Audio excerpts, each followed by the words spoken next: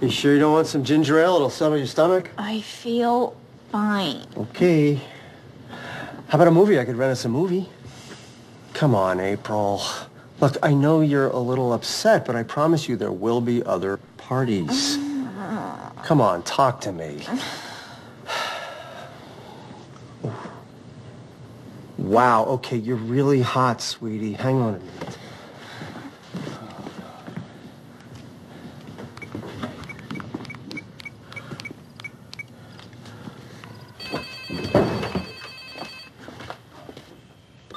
Hello?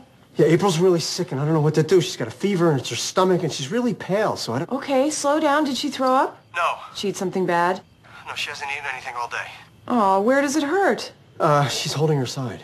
Which side? Yeah, her right side. It really seems to be getting worse. Oh, wow, you know, it could be appendicitis. Appendicitis, really? Yeah, it's gonna be okay, but you should take her right to the hospital, okay? Take her to St. Joseph's. Okay.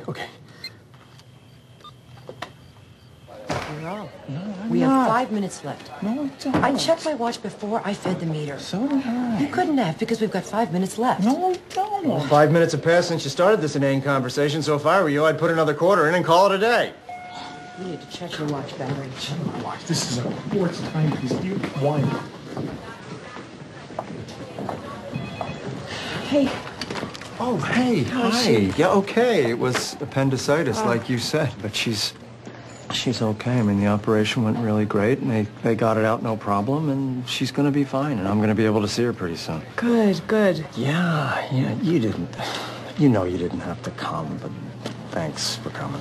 There's nothing worse than taking your kid to the emergency room, you know? I remember Rory had food poisoning, and they had to hook her up to an IV, and she just looked so little and scared. It made me feel like they were going to have to hook me up to an IV.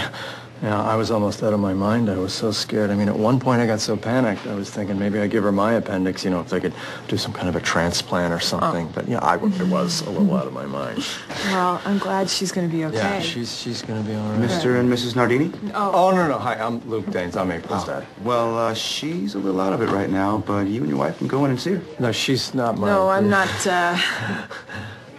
Oh, sorry, I just zoomed. So, would both of you like to go in and... I'll just... You go. Yeah. Okay. Okay. All right.